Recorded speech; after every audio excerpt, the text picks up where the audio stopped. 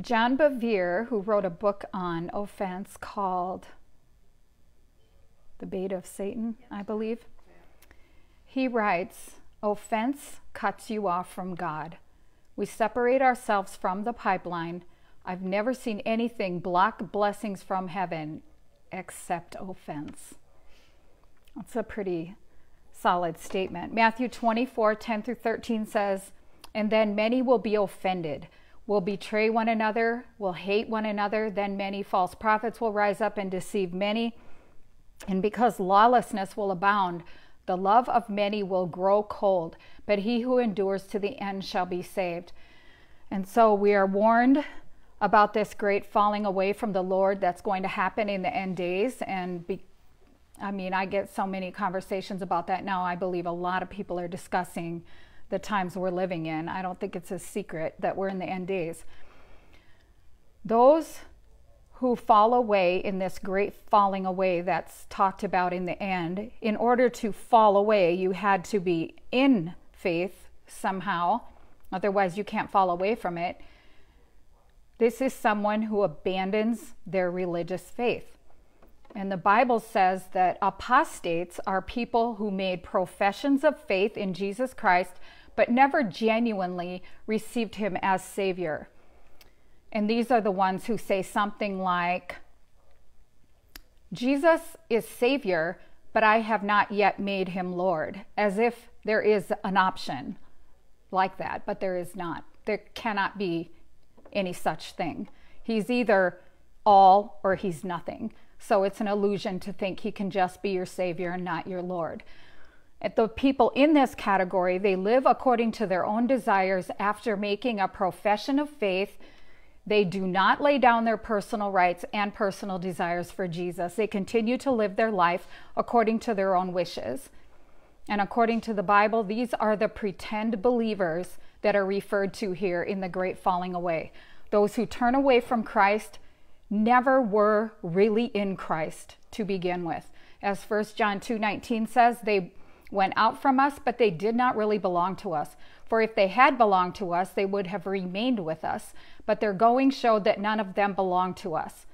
Those who apostatize are simply demonstrating that they were not true believers to begin with. They never were. And so for people who are struggling with me alluding to the loss of salvation, it is a salvation that was never existent.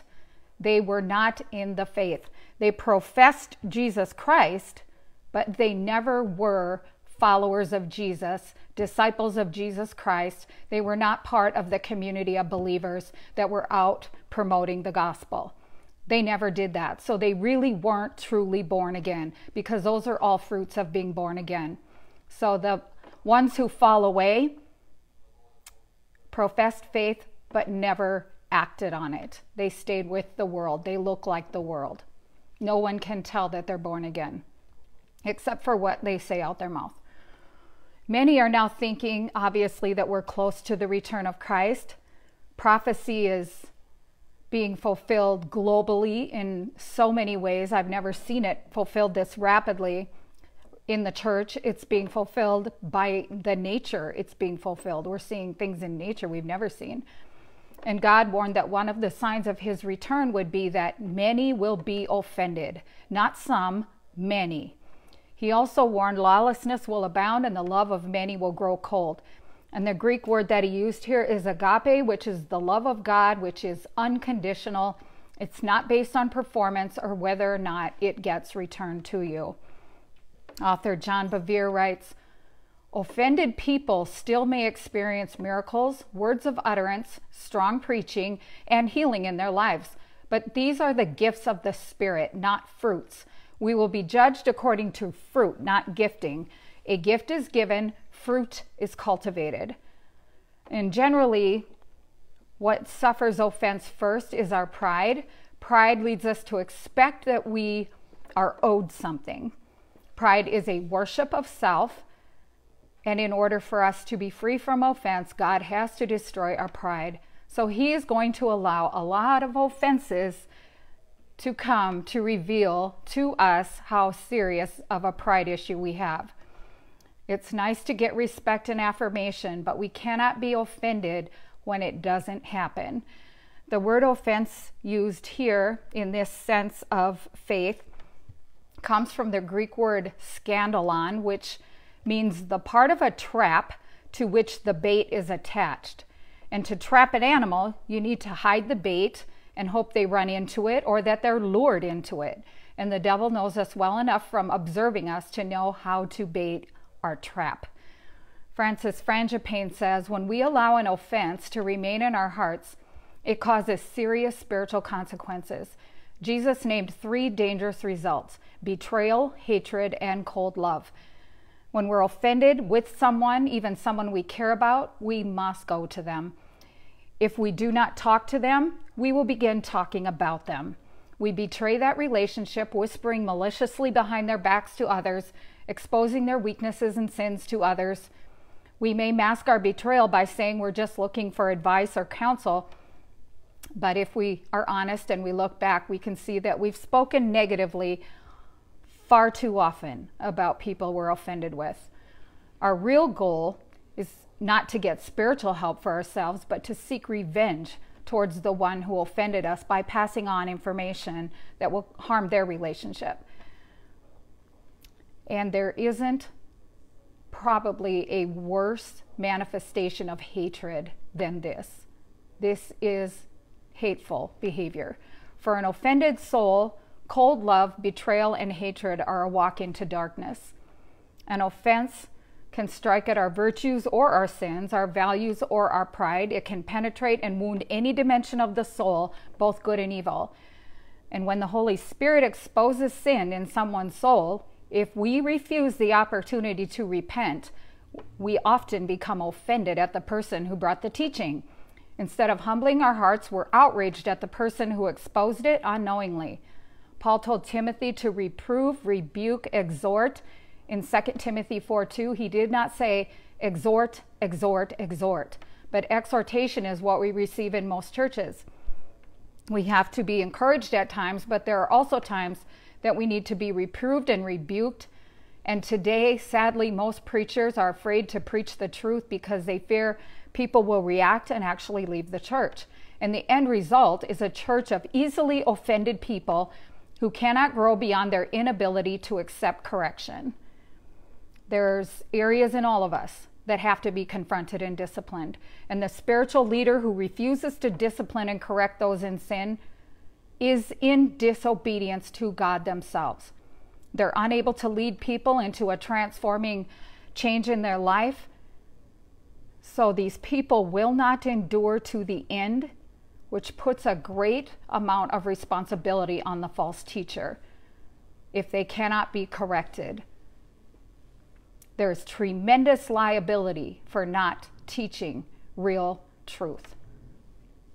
We need to say, Lord, show me what needs to change in me. And this is about growing up. Everyone needs to grow up, those leading and the ones that they're trying to lead. It's almost, many of them will not live if they aren't allowed to grow in their faith. The wise man will receive a rebuke and he will prosper, but a fool rejects his father's discipline, according to Proverbs 15:5. God says we can know which kingdom a person is from by their fruit. The fruit does not lie. And offended people produce a lot of fruit in the form of hurt, anger, outrage, jealousy, resentment, strife, bitterness, and envy. And this leads to insults, attacks, wounding, division, separation, broken relationships, betrayal, and then backsliding. And often those offended are so focused on what they felt was done to them that they don't even see that they have become trapped in a web with the enemy, that they are now missionaries for hell. Offended people are introspective and they filter everything through their hurt, their rejection, and their offenses. And they find it impossible to believe God and others who are not on their side and understanding their point. So they guard their rights and personal relationships very carefully, and their energy is consumed with making sure no future injury occurs, either from that person or of the same. The spirit of offense will never let you go.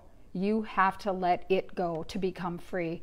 And because we've been called to a higher life, We have an enemy, the devil, who has declared war against us. And the more that you cause issues for him, the more seasoned you're going to need to become in offense, because it comes rapid fire almost every day. 1 Peter 5:8-9 says, "Be sober, be vigilant, because your adversary, the devil, roams around like a roaring lion, seeking who he may devour.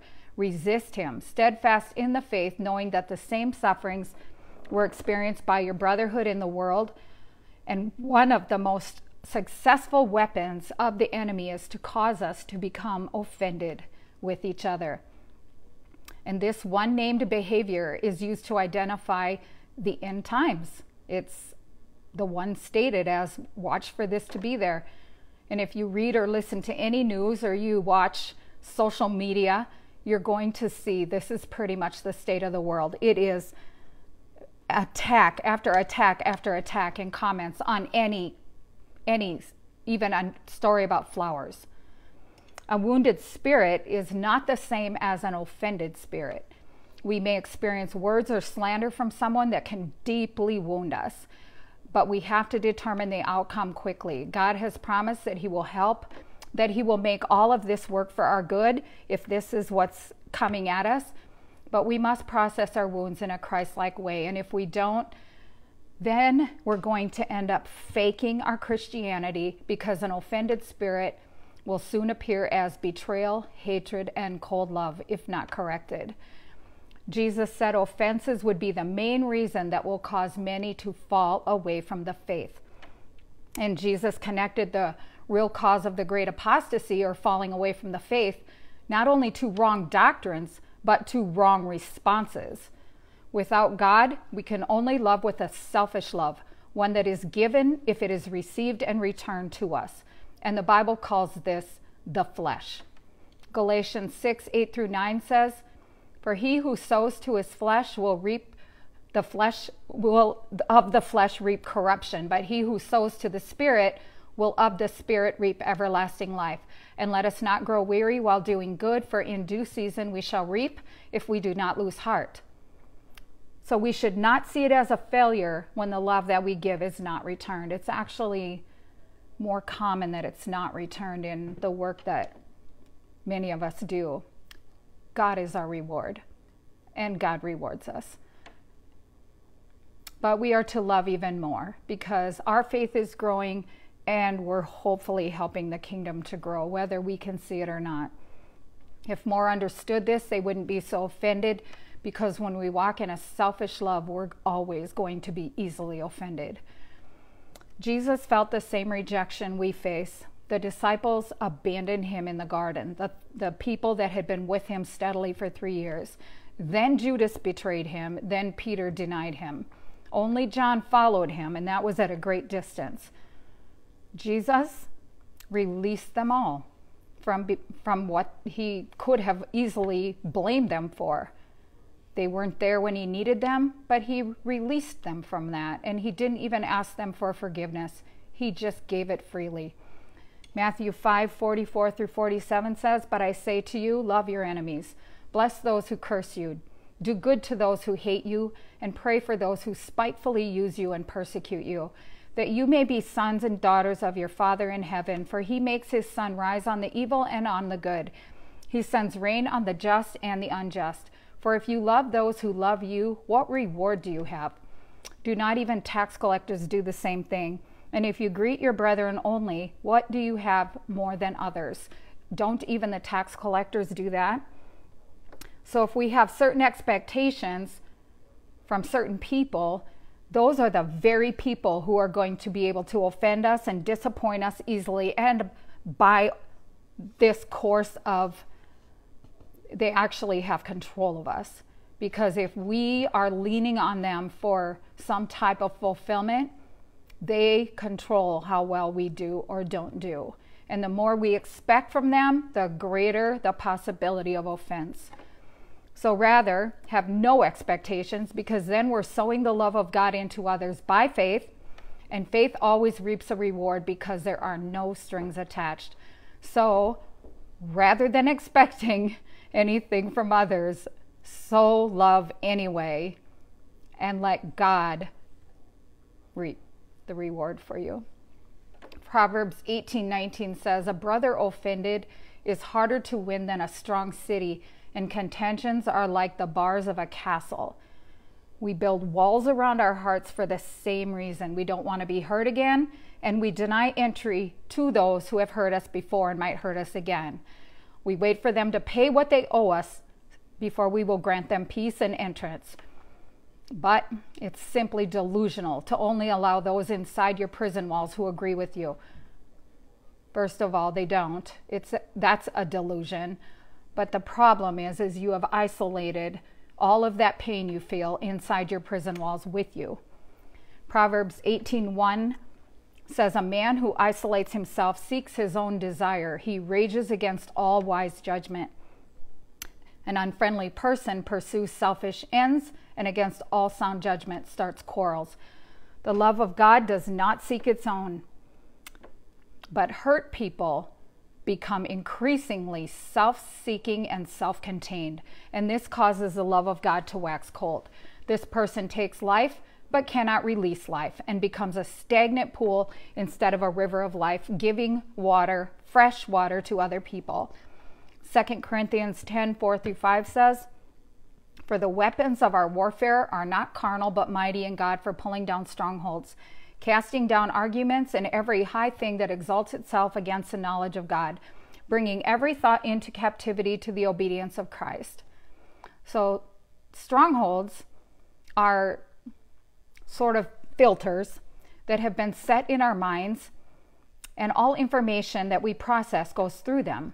And they're meant for protection, but now they become a source of torment because they wage war against the knowledge of God, and they trap that war inside your mind.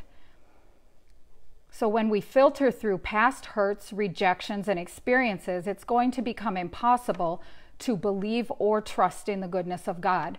And we will start judging him by the standards set by the relationships that we have experienced in our lives. And we find the Bible verses to support that position, which is what's sad. I had someone call me today, and the person is in jail for assaulting them, but they were supporting their position biblically. The person who assaulted them was issuing a very long stream of Bible verses to explain what happened in that assault. If we choose to use Bible verses in that way, we're giving way to pride and legalism.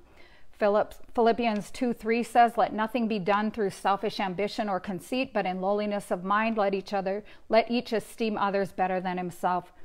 We become quick to betray each other rather than lay our lives down for one another, which is what God commanded us to do.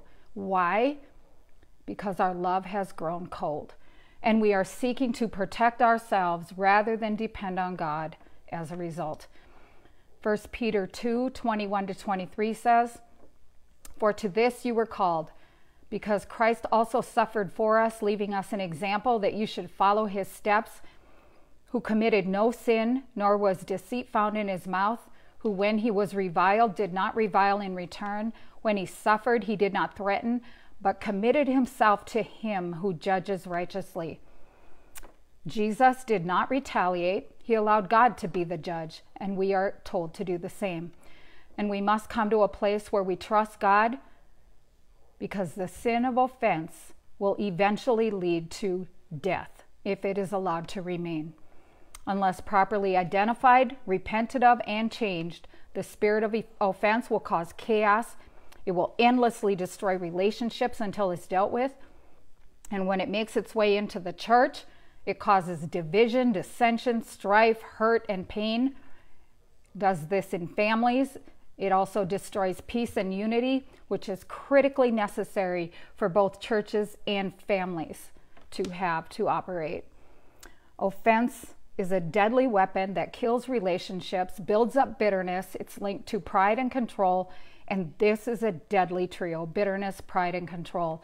Removing offense from ourselves and assisting others requires us to identify the qualities of an offense, and entitlement is a main one. We somehow feel that we're owed something. The truth is, we feel we deserve something that we're not entitled to. What we actually are entitled to and owed fairly is hell. That's what we're owed, nothing else. And that's the only thing. Entitled people will feel entitled to a position, a response. They feel entitled to respect, to honor, constant forgiveness when they say it. That's entitlement. And when they don't receive it, they get offended and rejected, and you're going to see a completely different side of that person. Pride is also a quality. Prideful people are self-reliant instead of reliant on God. And when pride attacks, it doesn't allow us to see reality. Lucifer, he was the first one who tried out pride, and he was cast from heaven. And when people are offended, the offense is rooted in the same sin, and it results in the same fall and the same banishment from God. Some feel shameful and unworthy, and when they're offered correction or help that they can interpret, they won't accept it. They want to blame others for their fall. They refuse to see their role in any of it. They say things like, I can't do anything right for you, or I'm always messing up. This is all driven by pride and a focus on self and self-preservation. Another quality is unfairness. People with offense often feel that they've been treated unfairly. They get hurt. They build up resentment, bitterness, when they aren't recognized the way that they feel they should be. They want to be honored more than they are. Respect is another. We've been taught to demand respect, but the Bible tells us to humble ourselves and serve with love. So we hear the world, even everyone in the church, a lot of times telling us of this one value system to demand and keep respect, be respectful, and people will respect you. But it opposes the quiet voice of God that says serve and honor others and be humble. Another issue is holding on to things too long. Sometimes we're insulted and we just can't shake it, but we have to keep perspective. Friendships are valuable, and it is helpful if we can let things go, because if one thing is said and justifiably it caused harm, and you throw out a long-time friendship as a result of that one thing, it's a priority problem. If that person wants to make amends and they want to be in relationship and not have that issue between, you should try to work it out. Another is assuming a negative intention. Never assume someone else's intention. Maybe what they did or said does not mean what you thought they did or said, and you need to give them the benefit of a doubt. And I regret how many times this has happened to me. And the 2 times lately where it became cataclysmic to relationships, I honestly, after hearing many times, cannot even figure out what happened. It's not even clear yet. I do not know what they're angry about. It's hard when they assume something happened by something that was nothing. You weren't even focused on anything. Control is another. Offended people want to control a situation, and when they can't, they get offended and they will leave. They really need strong, faithful leaders that won't put up with their selfishness. Only then they might receive healing and move forward into a life of obedience that can be meaningful, because there are no lone rangers out here that God is really using. Everyone is part of an accountability system that is concerned about obeying God. Far too many are going to put up with offended people, hoping to contain the bad fruit and that they will eventually stop or get healing. But the problem is they destroy many others in the way because they think everyone is wrong and they are right. They don't know how to receive unconditional love, correction, or instruction, so healing is often nearly impossible unless they are confronted and given very clear expectations to stay. They've become unteachable in their desire to be honored and respected and right, and they would rather argue than have peace with anyone. So you need to be very careful about not addressing someone who is verbally offended And stirring that into the mix, that needs to be stopped quickly. Offended people want to be valued and heard, and we can listen to them, we can give them unconditional love, offer advice, and show them their need to heal. Be kind, but be firm. Set healthy boundaries and explain to them why. Give the grace and mercy that Jesus gives you and me. This is very much about my life as well. We need to guide them to a place of peace and love, forgiveness and hope, and speak the truth in love. And it's really helpful if you can give examples on what kind of behavior is causing issues and instruct them on how to walk it out. Make suggestions of what they can think about and pray about and work on. Give them very tangible things to do. Things that they can see, that they can hear they said, that they know they did. Get very specific with them. Work with them and not against them in hopes of leading them to a place of receiving exactly what they're seeking: love, value, and to be used by God and others.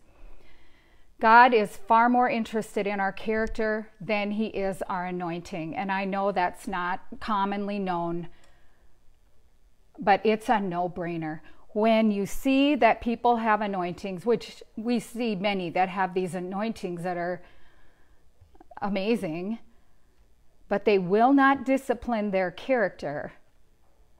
They will not keep their relationships in order. Nobody wants them. Nobody wants them. They're a scandal waiting to happen. They're going to cause some negative attention to come to your ministry. So they may have some incredible gifting, but if they can't keep their life out of everyone's concerning view, I know that I don't know too many that want to bring them in that I admire as ministry leaders. 2 Timothy 2:21-22 says, "In a great house there are not only vessels of gold and silver, but also of wood and clay, some for honor, some for dishonor. Therefore, if anyone cleanses himself of the latter, he will be a vessel of honor, sanctified and useful for the master, prepared for every good work." So God uses fire to build our character. 1 Timothy 1:6-7 says, "In this you greatly rejoice, though now for a little while, if need be, you have been grieved by various trials, that the genuineness of your faith, being more precious than gold that perishes, though it may be tested by fire, may be found to praise, honor, and glory at the revelation of Jesus Christ." There's your answer. We can all seem loving and kind when we need to be, but then we're caught off guard. And the way we act under pressure is the real us, not the way that we can act when we are controlling how we act. The fire of affliction, trials, and tribulations will show us our sins of anger, bitterness, strife, and envy, etc., etc. The fires of trials and tribulations cause our sin and character defects to surface, and we get to choose to deal with them, or we can ignore them. We can justify our bitterness, our unforgiveness, anger, envy, and resentment. Once they surface, we want to look at the people who hurt us and blame them instead of resolving the issue that is within our own hearts, because it's surfacing in us, not them. When we blame others and defend ourselves, we then become unable to see our true condition. We are blinded to it. When we will not face and deal with our issues, we are not going to move forward into the destiny that God has for us. He stops it. God puts us in very difficult trials to mature, refine, and strengthen us, never to destroy us. We generally grow in the tough times and not the easy times. If maturity came easy, we would all be mature. But our roots will go down deeper and deeper. We will become stronger and able to withstand whatever comes our way as we move ahead with God. I am a completely different person than I was a few years ago, and that is probably exactly why. I've had to learn almost every day how to act a different way than I acted before. When you refuse the test and you become offended, you often become bitter and angry and disqualify yourself from true service in God. If you run from the trials and testing, you are refusing growth and maturing. And some, they get hurt and they never recover, and that is their choice. They allow the hurt that someone sent their way, whether they meant to or not, to steal their entire destiny, meaning their eternal reward, all of it. They handed it all over an offense for eternity. Even Jesus learned obedience by the things he suffered. According to Hebrews 5:8, Jesus suffered many wrongs. None of them were his fault, yet he never took his eyes off of his assignment. To become free from offense, you must recognize that you're hurt, because pride would like to keep you from admitting that you've been hurt. You must also next forgive those who hurt you or those that you think hurt you. And if you do not forgive, God allows tormenting demons to come until you will. And most of us have chosen this path at times, and I can't think of a worse thing to have happen than to be tormented.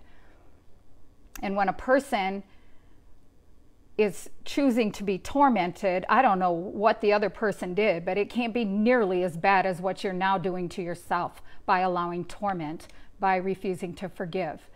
Forgiveness is not based on whether the one who offended repents or changes. It is an issue in your heart, my heart. Offense is our issue, not someone else's issue. It is between God and ourselves. A person who cannot forgive has definitely forgotten the great debt that has been forgiven them.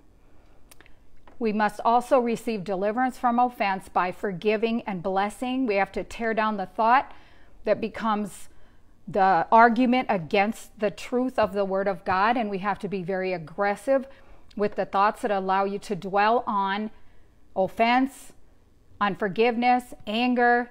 They contradict the Word of God. You have to find whatever way necessary to stop them from talking to you. I would suggest the audio Bibles. We love those. I would make sure that earbud was in my ear so that it was loud. I would definitely use the Word in my ear to counter that. We also need to pray for the person who has hurt us. Matthew 5:44 says, "But I say to you, love your enemies, bless those who curse you, do good to those who hate you, and pray for those who spitefully use you and persecute you." So it's very important that we pray for them, because the offense is going to continue to pop back up, in my experience, if I don't continue to pray for them. If I keep praying for them, it doesn't rage at me like it would. Another act we need to do is, if possible, we need to try to amend the relationship. If it's possible. There are some it is not possible. They're not safe people to us, but if it's possible, if it's a family member or it's someone that God has really prompted you to try to make peace in this situation because it's causing issues for a lot of people around you, and we don't want others getting caught in the trap of offense because of your situation. If it's a situation like that, it would be wisdom and loving to others to try to get that worked out. Matthew 5:21-24 says, "Therefore, if you bring your gift to the altar and remember that your brother has something against you, leave your gift there before the altar and go your way. First be reconciled to your brother, then come and offer your gift." It's always better to take the high road. Humble yourself, apologize, take the high road. It takes maturity to do this. Ask for forgiveness. Taking the first step is harder for the person who is hurting. That's why Jesus said, "Go to them." Standing up for yourself and your rights does not bring peace and reconciliation. Lay down your need to protect yourself, to protect your pride and your rights in order to be restored to the person who has offended you or you have offended, if possible. This is not possible in many situations. When there's abuse involved, this is not the road to take. But this is like in families, churches, in settings where it is beneficial to the whole community. If it's an abusive situation, you separate from them. Proverbs 29:11, "Sensible people control their anger, and their temper. They earn respect by overlooking wrongs. When the Apostle Peter asked Jesus, how many times are we to forgive others? Jesus said we're to forgive 70 times 7, and that's a lot. His point was to never tire of forgiving others. Forgiveness should become a natural emotion as we walk out our life in Christ. If we're a disciple of Christ, which is the only way born again looks, then forgiveness has to become a natural default. It's hard to develop a spirit of offense if our default and our focus is to forgive first. Ephesians 4:2-3 says, always be humble and gentle. Be patient with each other, making allowance for each other's faults because of your love. Make every effort to keep yourselves united in the Spirit, binding yourselves together with peace. If we allow ourselves to get offended, it puts our pride, our ego, and our emotions between us and God. And God says in 1 Corinthians 13:5, do not allow yourself to be provoked. 1 Corinthians 13:5, always believe the best of every person. 1 Peter 4:8, love covers a multitude of sin. Luke 6:27, love your enemies, do good to those who hate you. Luke 6:28, bless those who curse you. And Luke 6:28, pray for those who spitefully use you. Luke 6:37, forgive and you will be forgiven. Mark 11:26, if you do not forgive those who hurt you, your Father in heaven will not forgive you either. Probably the worst consequence of all, because you have to be forgiven to live with him in eternity. When we find ourselves getting offended, we're choosing to not listen to God. We're shutting him out. We're instead allowing our emotions to dictate how we respond to a situation instead of listening what God has already told us to do. And we're fully convinced that we're entitled to this offense, that we're right about what we're doing about the offense. We're never right if what we believe or feel or think is in opposition to what God says. We sin when we choose to get offended, period. We sin when we choose to embrace bitterness and unforgiveness at any time. We sin when we choose to think about it, talk about it, think about it, talk about it, think about it, talk about it. Jesus is worth choosing to repent and to extend grace and forgiveness to others that we expect them to give to us. We need to stay humble and teachable.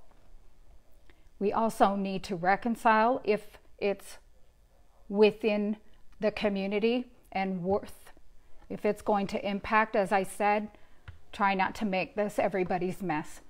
Forgive, let the offenses go, walk in love and forgiveness, and allow the Holy Spirit to restore his anointing onto your life, because getting offended blocked the anointing. So become unoffended by humbling yourself, forgiving, and loving without any expectations. It's acceptable to have expectations to those close to you in ways not associated with this subject. We can expect people to obey the laws on the road. We can expect our family members to be honoring. Everybody has to clean the house. There are expectations of that sort, not related to this subject. But the greatest expectation we need to have is that God will help us to respond like Christ to all situations. Jesus and seeing people we love in heaven soon should make it worth any sacrifice we need to make. Because if we were allowed to see hell and even people we despised there, and it did not severely impact us, then we're probably going there ourselves. We should feel terrified of having anyone we know end up in hell. So it would be worth it to try to do what is within your power to make peace. I'm going to add my sources and a prayer to the comments also this time. Precious Lord, you have given us your word, which gives us far more information than we need on how to walk out our genuine faith with you, the kind that will last through all eternity, the kind that won't end up apostate, falling away in confusion and temptation. When we are a disciple of Jesus Christ, we will not fall away. We will never give you up for anything. We will never worship a cheap idol instead of you. You are the most amazing one many of us will have ever even imagined. I cannot imagine losing you. I ask that you would please help us in this area. This is a very difficult area for me. It's a difficult area, I assume, for a lot of people. And I thank you for your grace. Thank you for your willingness to continue to bear with us as we struggle to become Christ-like, especially in this area. We forgive all of our offenders. We bless them. And we ask that you would bless them in such powerful ways. I ask that of the things that are just in this group that are just pretty big struggles for us, I ask that you would please help us. Please help us with these situations. Help us to have peace. Help us to know if we're to do anything. We ask that you would really be clear with us on what to do. And I ask that you help any of those who are in that group who are thinking that they are saved. They've prayed a prayer of profession of faith, but they have no possession of your Holy Spirit leading and guiding them daily. I pray that you would convict them of the danger of that area, that there will be a big price to pay if they don't turn from wickedness and become genuinely born again and a follower of Jesus Christ. I ask that you please convict them and help them to know they can't serve their flesh and you at the same time. So I ask you to have your way and bring a great harvest in our area. We want revival. We want to see people set free. We want to see miracles, God. So I thank you that you will get us ready and that you will let us be part of the great end time harvest. And I ask this all in Jesus' name. Amen.